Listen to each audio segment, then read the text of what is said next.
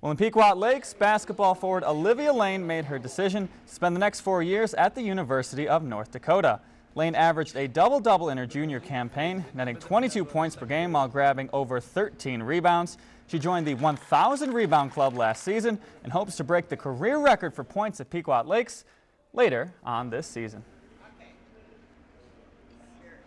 Really excited to go play for Coach Brewer and the coaching staff, and they're just really great. And I think over the years being on AAU teams like Central Lakes Thunder and the North Chardons last year, that helped me work on my weaknesses and improve a lot. So I'm very thankful for the support I got through the community also. Also joining Lane at UND will be Casey Borovich. The Roseau guard also signed her letter of intent today. If you enjoyed this segment of Lakeland News, please consider making a tax-deductible contribution to Lakeland PBS.